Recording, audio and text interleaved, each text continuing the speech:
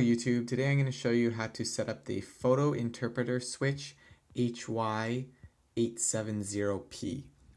So I was looking around the internet and it was really hard to find a video which described how to set this up.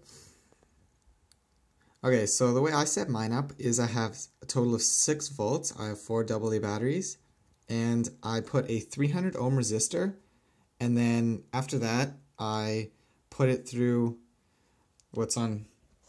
which would be the left side of the switch, and then it just goes to ground, so it's a complete circuit. And on the right side, this is the side which will only work when there's no interruption. So for this side I just have 6 volts and I got an LED to light up. Okay, so I'm going to show you how it works.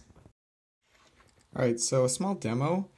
I got this coin here, and when I put it in the between, you can see that the light turns off. And then if I remove it, light turns on again. So it's pretty quick. Just on, off, on, off. And then, yeah, so this is a coin. It's pretty thick.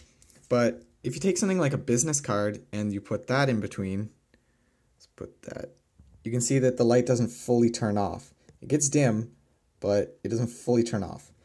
And that's because on this side, the little light which shines through into here, on this side, this is really powerful. And that's because I have only 300 ohms of resistance, so there's a lot of current still going through the left side of the circuit.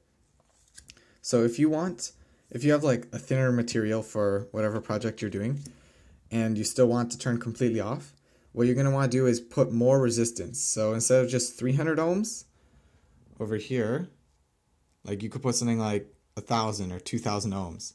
And then that should help, so when you put a thinner material through, it'll fully turn off. So keep in mind that as you add more resistance to the left side, even when there's nothing in between, the light itself will be dimmer overall. But, alright, that's been it. Thanks YouTube, bye.